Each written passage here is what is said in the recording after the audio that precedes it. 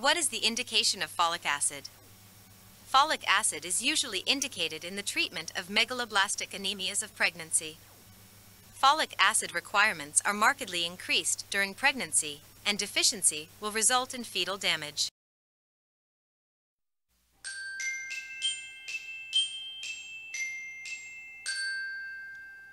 Can too much folic acid harm my baby?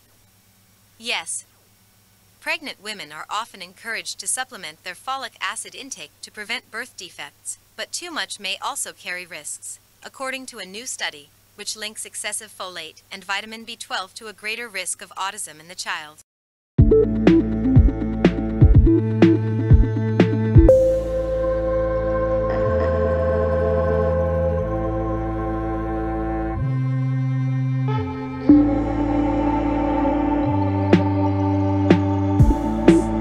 Yeah, I'll see you guys in the next one.